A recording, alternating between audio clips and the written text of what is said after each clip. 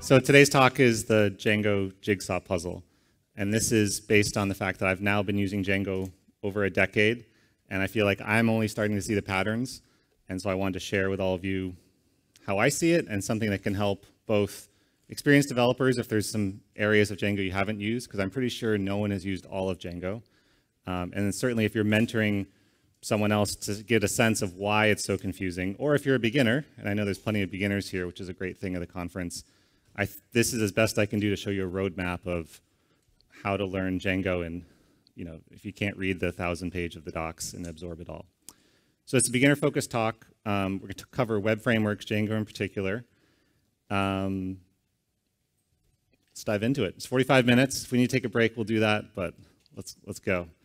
So this is how it feels like. This is how it felt like for me. I think especially because half of all professional developers don't have a formal education in computer science. I don't. Django fellow Carlton Gibson, who's here, doesn't. Many of the people who, actually the creators of Django, except for Simon, don't have it as well. So it's very, very common. And when you have a traditional education, it's bottom up. You learn about circuits and logic and hardware and software, and you probably don't even get to cover the web at all. But for the rest of us who want to use code, we're just dropped in from the top and kind of sort it out as we go. And so you can often get things working but really not understand how they fit together because you don't need to. But then there becomes this point where you say, well, it works and now it's broken and I'm stuck. So I want to try to, again, give the scope of Django to help get you unstuck. And also I would mention, this is certainly the case for me, but many people, when they're learning Django, it's their first time learning a web framework. So I'm going to cover quickly a little bit about web frameworks in general, because if you don't know about web frameworks, it's a lot to learn and cover, and you might blame Django for it, and it's not Django's fault. So I think this is covered. I wear a lot of hats. Happy, especially I've been the treasurer of the Django Software Foundation board the last 3 years. That's the nonprofit that handles everything but the code. And nominations just opened up for next year's board, so I'm happy to talk to anyone about that. But yeah, do a bunch of things. I'm very committed to Django, very lucky to be able to focus on it. So computer basics. So even though I just said, I don't want to go bottom up, we're going to do some quick bottom up to set context. So, right, everything is turtles. Everything is an abstraction. I mentioned this with code, but programming languages, Python itself, interpreted language written in C, sits atop assembly, ultimately binary code. Nobody knows all of the stack. You just get a sense of it and then pick a turtle and focus on that. So we're going to focus on the web bit. But it's okay to feel overwhelmed by all of this. I mean, the more I get to know the most impressive people to me, the more I realize they just talk about all the things they don't know. Yeah, we'll skip ahead on that. Okay, World Wide Web. Again, briefly going through this. Call response. This is how it works. Tim Berners-Lee in 1989 came up with HTTP, the protocol for sending requests. Pages hyperlink together. There's other protocols, SMTP for email, FTP for files, but essentially a protocol is agreed upon language that computers can use to talk to one another. Just as I'm using English, if we were speaking Spanish, we would have a sense of the syntax and grammar that we could use. So this is something that if you're not familiar with web frameworks, doesn't confuse you, but if you're coming from other frameworks, really confuses you. This is the MVC, the model view controller setup that most modern web frameworks use. And it's a way to separate logic at the end of the day. So the model is where we store our data, it connects to a database. Controller, this is business logic behavior. So in Django, that would be like a view. And the view in this, like in Rails, is a presentation layer, which would be like the template. So Django, if you want to put this construct onto it, would be more of an MVT. But I find it interesting because I didn't have this in my head when I was learning Django, so it wasn't confusing to me. But for the first 5 years I was using and teaching Django, people who've done any other framework, especially Rails, would get really stuck on this. And I think it's because of the view thing. So don't get stuck on it. Okay, so we're going to build out over the course of the talk. Really, the reason why I did this talk is I hadn't seen a full image of what happens in Django, right? You send a web page in, magic happens, and sends it back. And so we're going to build this out to give a sense of the entire request response cycle in a Django app. And to do that, we're going to start by implementing a basic blog just to cover the fundamentals of Django. So the setup. So this is where, if you've been using Django for a while, you just say, "You'll just install Django." And I know, because I teach people for a living, many people just get utterly bewildered and stuck here. Because there's all these assumptions. The first assumption is you know what the command line is. I think many people in this room do, but many people do not. They've never used it before. It's a scary place. You can nuke your computer. There's often no feedback on what happens. So if someone comes to me and says, "I want to learn Django," usually I'll say, well, you got to do some familiarity with the command line, because how can you install Django without the command line, right? It's very easy, I think, when you're familiar with Django to skip over this, and a beginner just goes, I can't even do the first step here. So command line, text only, there's a lot of shell commands. In practice, I just use the same 5 or 6 over and over again, and I look up the rest. I think most people are like that, unless you're specifically needing to use the command line a lot. Commands are generally similar on Windows and Mac OS, except when they're not, so that's a pretty common gotcha. For me, with my books, I've recently added Windows support, because most of the world is on Windows, not Mac, and every cycle, every update of Django, there's certain things I need to test everything and tweak. So it's a bit frustrating for me, but imagine how frustrating it is for beginners as well. And this, does anyone know what this is from? Can anyone tell what movie this bit is from? Tron, yeah, Tron Legacy 2, yeah. So he goes, "Who am I?" Right? So I thought that was pretty cool when I saw but it's always, in a movie, it's always a little black box and somebody going like this, and it works. Anyways, if you want to install Django, you need the command line. Pip install Django. Python, again, this is another one. It's super easy to overlook. This just stops people cold in their tracks. If I asked in this room, how do you install Django, I would get easily a half dozen different answers. Right? So imagine if you're a beginner, where does that leave you? You're like, well, I don't know. I'm not the expert. So I'm going to say, teaching beginners, these are the 2 options I would say. Right? You just want to get it going, try it out. The Microsoft Store, you can install Python now. That's grown leaps and bounds in being easy to use. It sets your path now. I would say that's your first bet. And for a Mac, you used to be able to use Homebrew. There's a number of issues with that now, unfortunately, so I would highly recommend using just the official installer.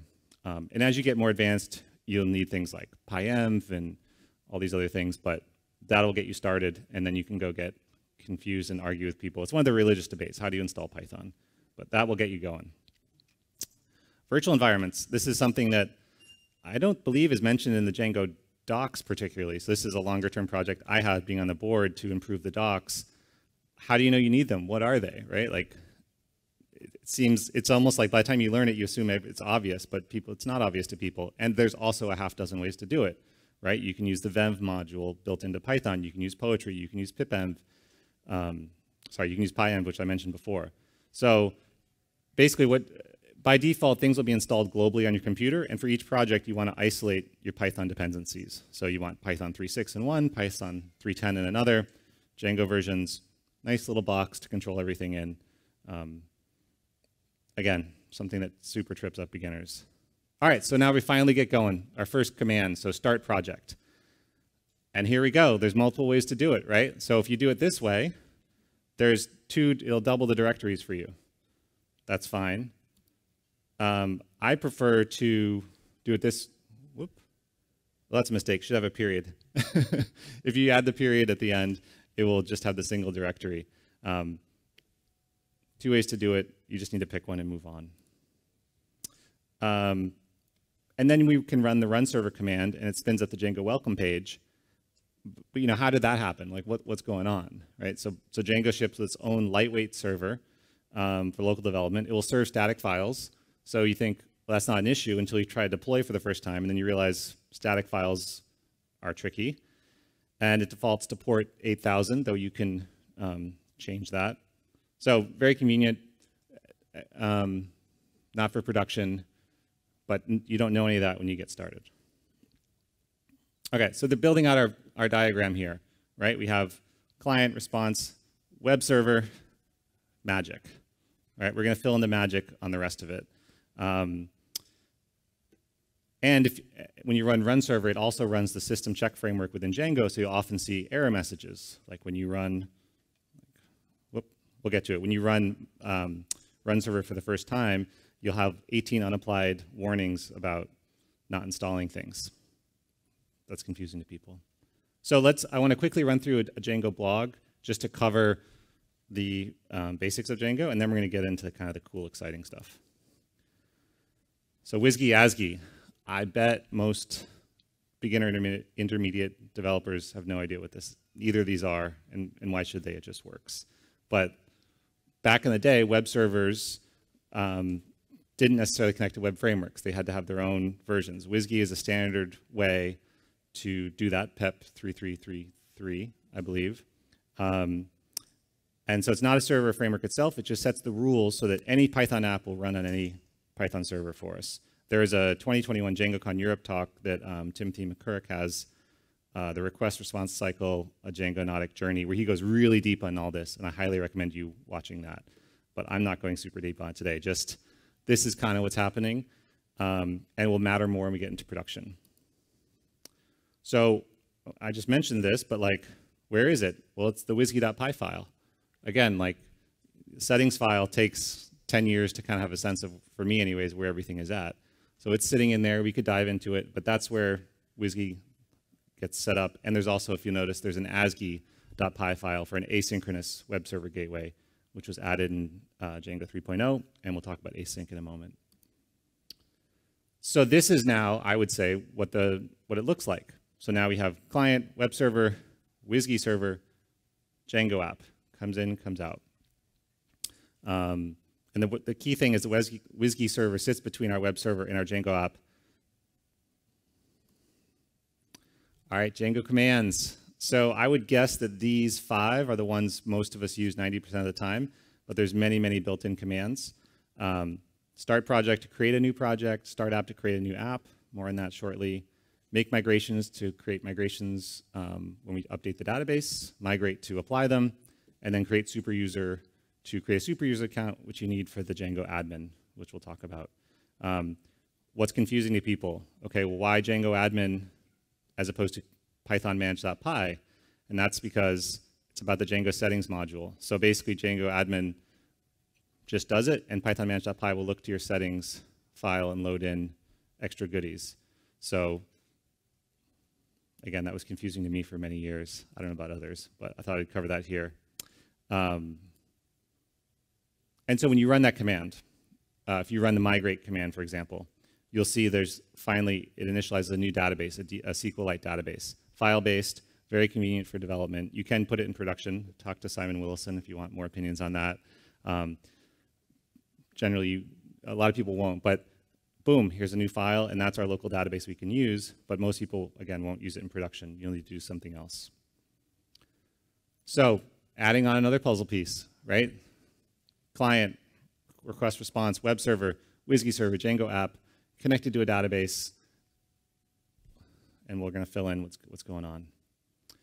So when we created a new project, and for those, again, another thing that trips people up, projects versus apps, one project, multiple apps within it. Smaller pieces of code that's up to the developer to structure, but generally want to be focused on one isolated thing. So on a larger site, you'd have an authentication app, a users app, a blog app. Use the start app command. Usually you'd use the plural of a name, so you'd use posts, unless it's something like blog, where blogs doesn't make much sense. But generally, you should use the plural as the best practice. And if you're on the command line, you run this command, you're not going to get any feedback. It's only if you run ls or to list what's been created or look visually to see that something has actually happened here. And then the process many of us are familiar with. You created an app, but you have to tell Django about it to use it. This springs lots of errors for beginners and myself. I forget to do this all the time too, right? Even 10 years in. But you need to add the app name to your installed apps. Those ones listed there are Django's built-in apps, which you could do an entire 45-minute talk on each of them, but not today. Models, right? Moving along. So the tricky thing is you need a model, a URL, a view, and a template for pretty much any basic app. And the order doesn't particularly matter. You just need all 4 to work. So that's, as a teacher, a question I get all the time, which do I start with? And it's unsatisfying to say it doesn't matter, all 4 of them. But you know, they all got to fit together.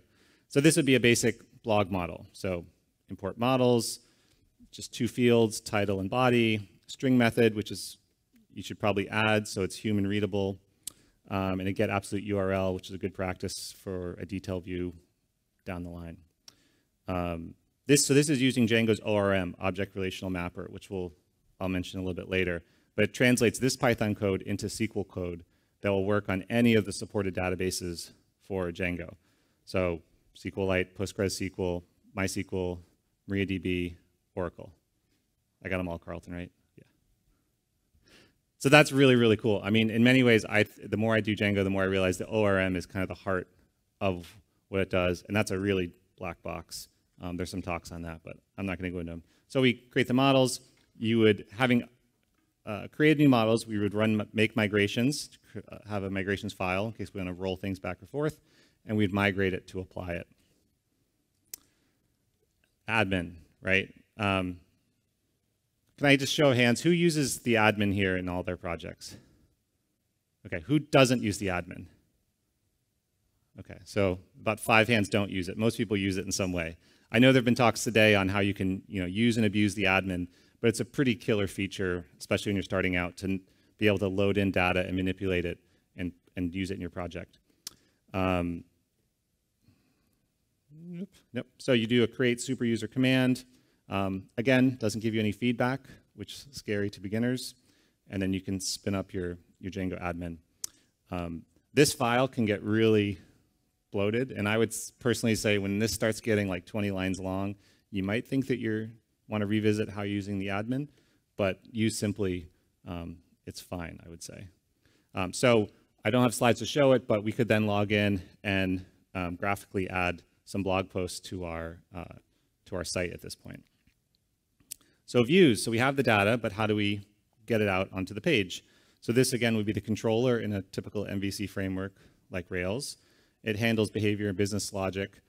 There's a whole thread actually on the official Django forum, which you should check out, about where to put your business logic, because as you get more into Django, you realize it has batteries, but you can pretty much do whatever you want.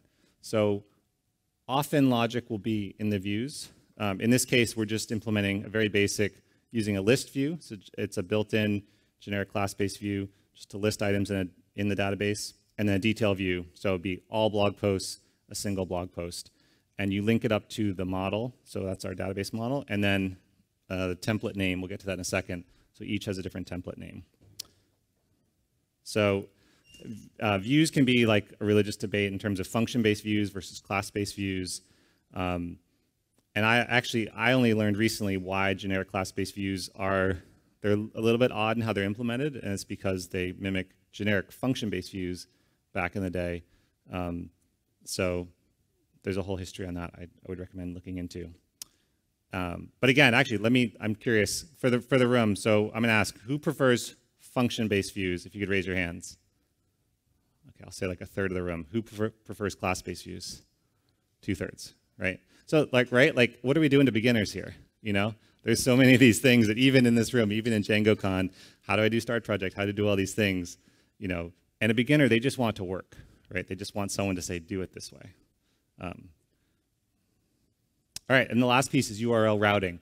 So how do we match all our logic and information to a specific page? Django uses urls.py file for this. So there's one that's included in your project directory.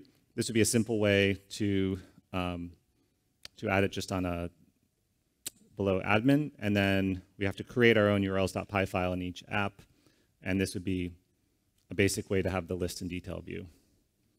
You can throw in variables, all sorts of things, but again, if you've never used Django before, this is just kind of how you build a basic one. Oh, finally, templates. Yes. So let me skip slightly. So the organization, Django will load in your templates. By default, it'll look for a templates folder, then app name, and then the file name. You can also create a project level templates directory, yet another choice in the choose your own adventure of Django. But you can put in variables, tags. There's a pretty basic Django templating language, which starting out, I wished it were more powerful, but now I appreciate the fact that it is not particularly powerful, that it's maintainable. You can add in Jinja 2, you can add in all API calls and JavaScript web frameworks if you want, but it will get you a lot of the way there with a minimal amount of fuss. So server-rendered templates. So this would be how if you wanted to create a templates directory, which I generally recommend to beginners, but you don't have to. Okay, and then we're going to quickly, so this would be if you create a base template from which others can inherit, home, post detail. This is what I want to get to though. So this is most of Django. There's still a little more to go, but this fills in what's happening. You have the client submits a request, hits the web server. In this case, it's just a local Django web server. Hits the WSGI server. Then we're within Django. Hits the URL conf. Goes to the view. The view combines the models and templates, hits the database if it needs to, sends it back to the client. Static files. Who here, I guess I'm curious, who here has trouble with static files in their projects? It's a good amount of hands. Yeah, so static files are super tricky. They seem like they shouldn't be, but they are. So static files, any files that aren't pure code, so CSS, JavaScript, images. I think part of why it's tricky is because the way you do them locally, the way you do them in production differs. I would suggest creating a static directory in the root level. And so in this case, if we create a static directory, a CSS directory, and within that a single base.css file. Static files are different than media files, which are uploaded by users. So if you create an Instagram clone and users could put up images, those would be media files. Those are handled differently. We'll talk about that in a sec. So this would be a basic way to do your templates. You would have your CSS on the side there. The key thing is you load in with your static tag. I forget that all the time to do, even all these years. And then when you reference the CSS base CSS file, you would toss it in there. The other thing I also forget all the time is static in our settings file at the bottom, static URL is set automatically. It presumes that the files will be in a static directory, though Django Start Project doesn't create it for you, so you have to create it. But you need to set the static files, DIRs, to tell Django, if you have a project level directory, because it tells Django where else to look beyond within the app. Okay, so now we've added on the file system, right? So I don't need to trace it out, but there's maybe one or two more things, but this is essentially, I would say, the flow, Django request response. And I think if a beginner intermediate person has this image in your head, it will make a lot of the pieces fit together better. Like I didn't see an image like this until years into my career, and I wish that I had. But this is what like a CRUD, create, read, update, delete app looks like, which some variation of that is most websites. Okay, so now a little more interesting. So now the core things that Django gives. Middleware. So this is a framework of hooks into Django's request response processing. So it's a low-level plugin that you can put things in between our individual requests and responses. The key thing is the analogy of it being like an onion, right? So the request comes in, hits the first middleware, second, third, on down, then it hits the view, and then it propagates back. And your settings file, there's a whole big thing with middleware with all these packages, or not all these middlewares that Django provides for you. It sort of makes sense so it's, again, starts at the top. They're loaded top to bottom. It sort of makes sense security would be the first one, since you want your app to be secure. And you can also write custom middleware. And if you use a third-party package, often they will need to be inserted here in some respect. So this is this is like 95% of the talk, I think, is like this view here. This is what most of the request response cycle looks like. Comes in, server, file systems part of it, WSGI, middleware, Django app, and back. If anyone has any questions, you're free to raise your hand. I know 45 minutes is a long time, so feel free to interrupt me. Okay, authentication. One of those things that if you've never built your own, which you shouldn't because it's really hard to do, take for granted, but Django comes with a fantastic built-in auth app, login, sign up, log out. This is anecdotally, on my personal sites, the tutorial that gets the most traffic by far is a Django login, logout, sign up tutorial, because the docs are docs, they're not a tutorial, but pretty much everyone wants authentication in their Django project, and we, putting on my Django Software Foundation hat for a second, don't have a great story there to tell people. So this trips up people. This would be the basic way you would do it. So if you look in your installed apps, you can see contrib.auth is there. Authentication middleware is there. We just talked about middleware.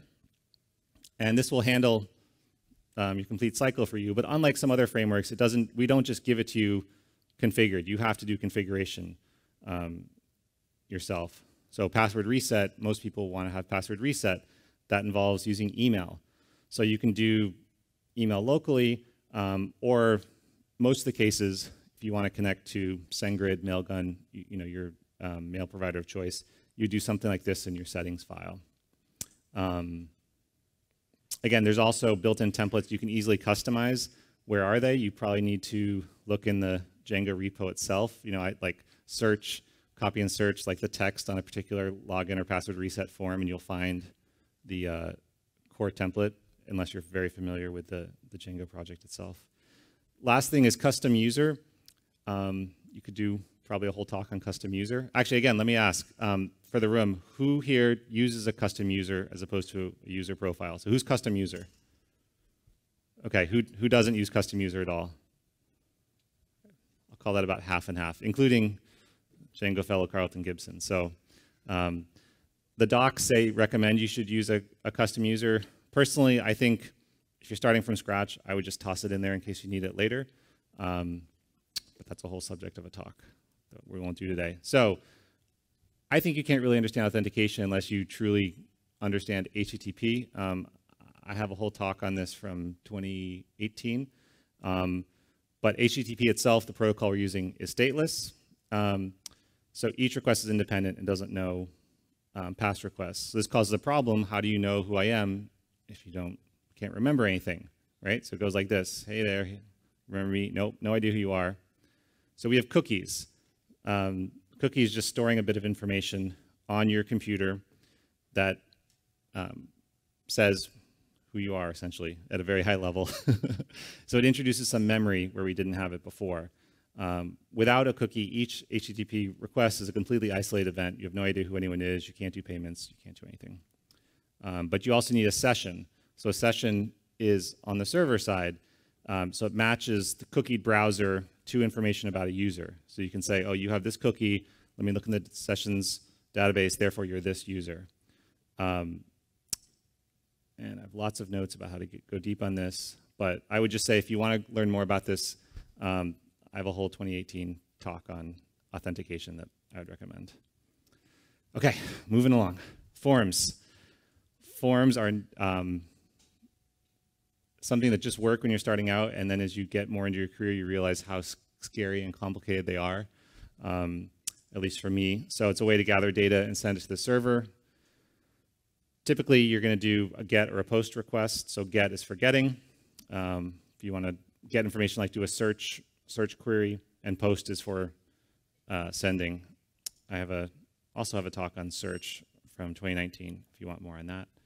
The key thing I want to mention, especially for people who are beginner, intermediate, is it's pretty easy to not know about cross-site request forgery, which is basically the way your forms are going to get hacked.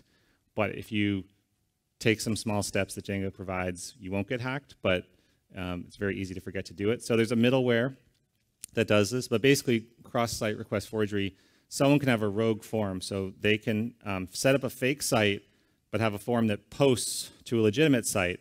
And if you're already logged in at that site and have a cookie, a bad actor can take control and have you do things like withdraw money from your account. So the defense is to generate a large random number, which is what this CSRF token is.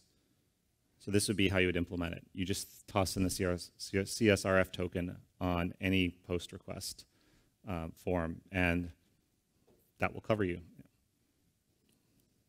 So again, this is something that I feel like is very easy to just not get or not do as a beginner, because you read it somewhere, you don't remember to do it.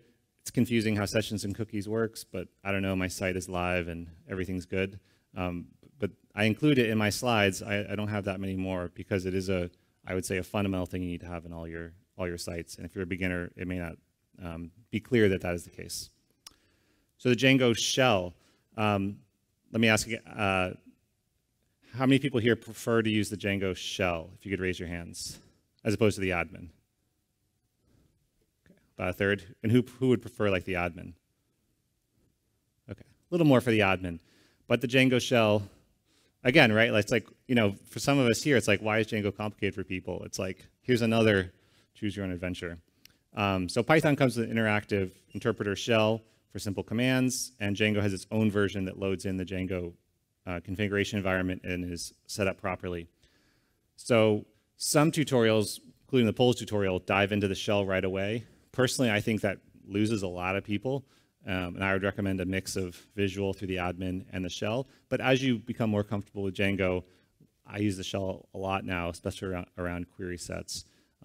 If you don't know, you should use Django extensions, which is a third-party package that has shell plus that automatically imports your models, because that is super annoying to have to do. So I would almost say Django extensions is a top 5 third-party package. Okay, ORM query sets. So this is the heart of Django. I kind of already covered this, but essentially, we want to write Python, our database wants SQL, and we want it to just work. And that's how the ORM does it. A query set is we can apply logic and essentially filter it in some way. So this is what I think most Django professionals spend their time on, is the query sets, is optimizing these, sorting out. You can chain query sets together.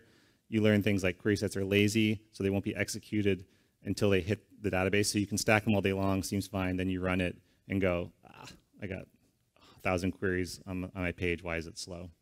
So there's common methods, get, all, filter, a whole talk we could do on that, but that's the quick take on the Django ORM and query sets.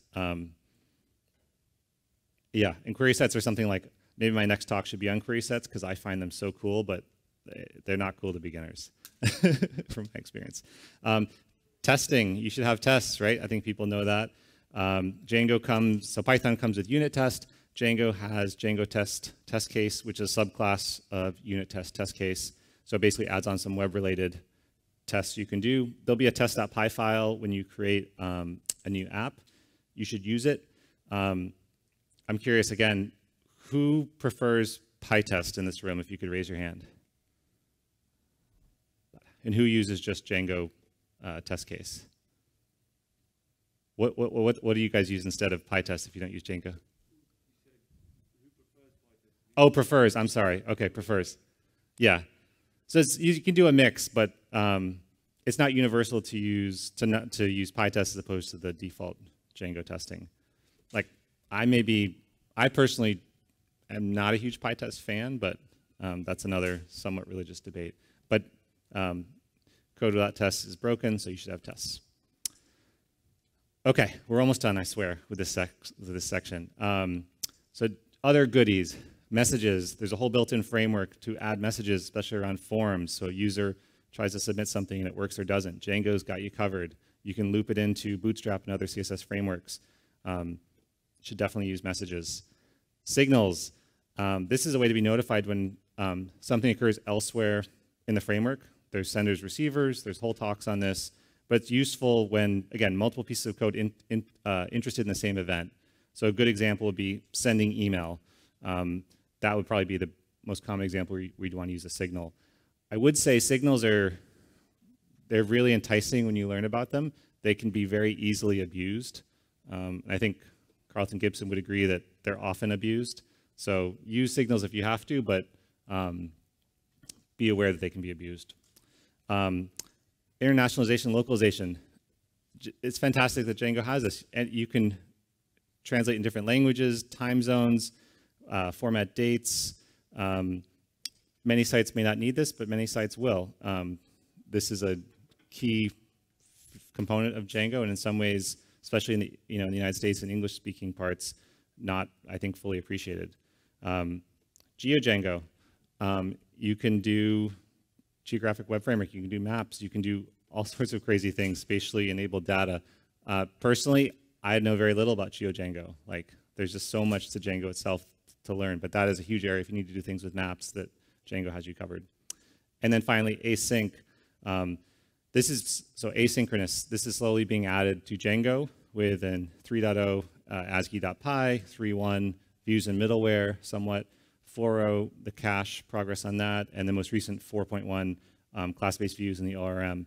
This is a longer-term goal of Django, but having the ability to support both synchronous and asynchronous is important to modern frameworks, and Django is working on it. And async gets a little wonky quickly. Carlton Gibson has a talk on it later this conference. I recommend you check out. So lastly, APIs.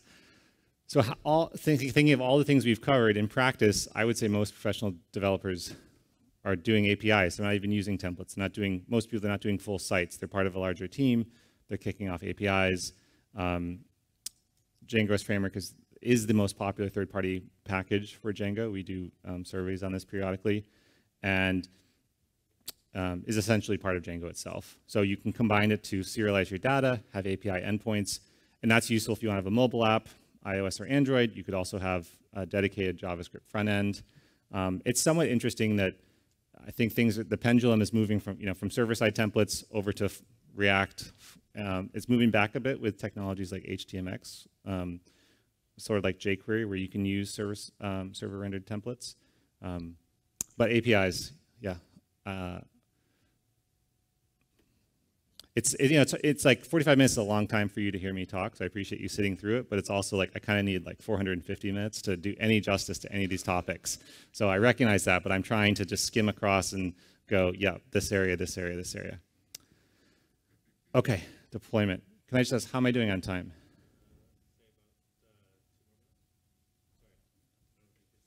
Oh, no, yeah, you probably showed them. Okay, all right, I'll go faster. So this is something that's tricky, that we have our local computer and we want to, local website, we want to put it online. Django defaults to local settings. So it's easily like 80 pages in a book to just show someone how to do this in a not completely insecure fashion. And it used to be that you'd use multiple settings files. Now there's, oh yes, let me skip. Production server. So we're going to swap out our local Django server for most likely GUnicorn or uWhiskey. The Django server is not made for production, so don't use it. You can pip install and point your proc file or your Docker files to production server. Environment variables. This is my preferred way to swap between local and production. So you can have a single settings file and then load in different environment variables depending on what you want to run. This would be if you want, there's multiple packages for environment variables. There's no default support. Something else that could be addressed in the future. This is if you use the environs package, which I like, this would be how you'd set up, and you would swap, at a minimum, the secret key, debug, allowed hosts, and CSRF trusted origins. Production databases, this is how you do it with DJ database URL, which is very handy. Just flipping through. Static files in production, a whole mess. You're going to need white noise, most likely.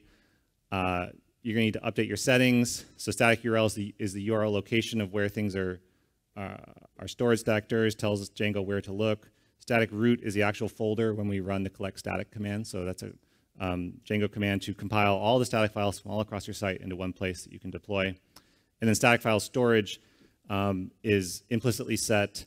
If you want to use something like white noise, you would update it here. Okay, media files, user uploaded. You're going to need to create a media directory, update your settings files. You don't want to store these on your computer. You want to use something like Django Packages, which is a third-party package, and store it on an S3 bucket or elsewhere because you can't trust users at all and they may submit nefarious things. Performance, for performance in 3 seconds, this is what you want.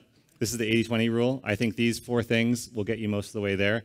So you can optimize your query sets, caching, and indexes. These things can be abused, and I would highly recommend not doing any of this until you actually deploy your site, because you can always change it in production in the real world. It's very tempting to perfect it in advance. Okay, finishing up. Security. Run this Django deployment checklist. It'll give you a whole list of things that you need to do before you can deploy, especially around HTTPS. One quick one, your admin, it's defaults to /admin. Change that. Okay, last slide. Community. This is, come for the framework, stay for the community. So there's so many people, many of whom are here at this conference, who do invisible things that make Django what it is beyond just the code. There's the official docs, which are updated and maintained. There's a translation team. There's a Django forum you can use, forum.djangoproject.com.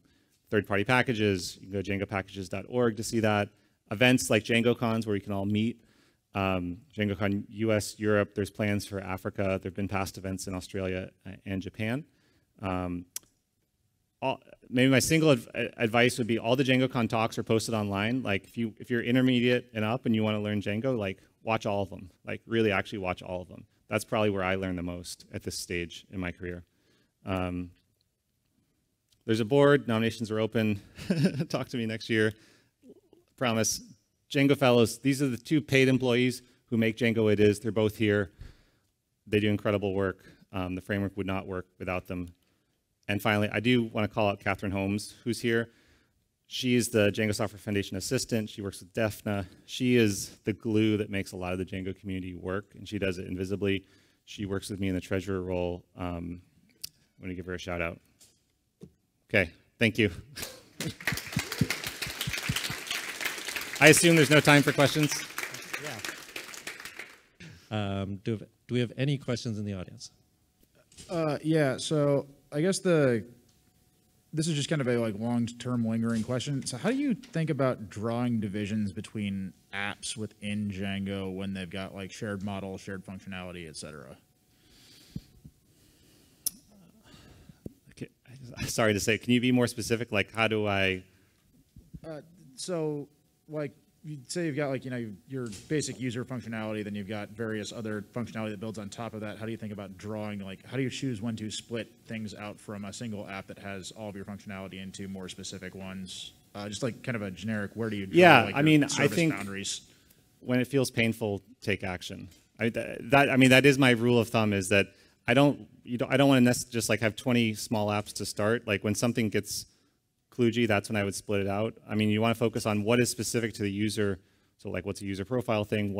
I'd love to talk to you more offline directly about it. But generally, I would say wait until you feel the pain and then factor would be my default answer. And we have about a minute left if we have any more questions in the audience. Oh.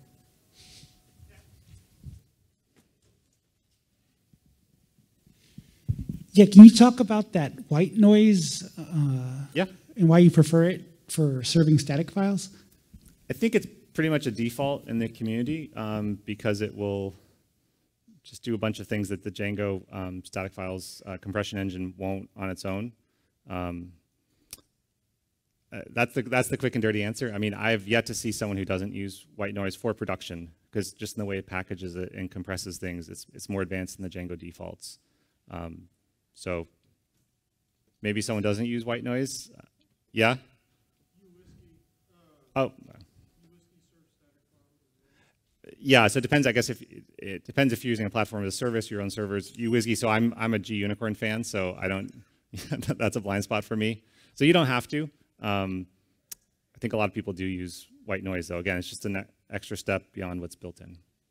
The static files are tricky. They're a total mess. It compresses them differently and better for production. I mean, that would be the big reason. The honest answer is I'm not a white noise expert, so even for me, it's one of those areas I'm like, yep, check that box and move on. All right, well, if I can have one more round of applause for our speaker, Will. Thank you, everyone.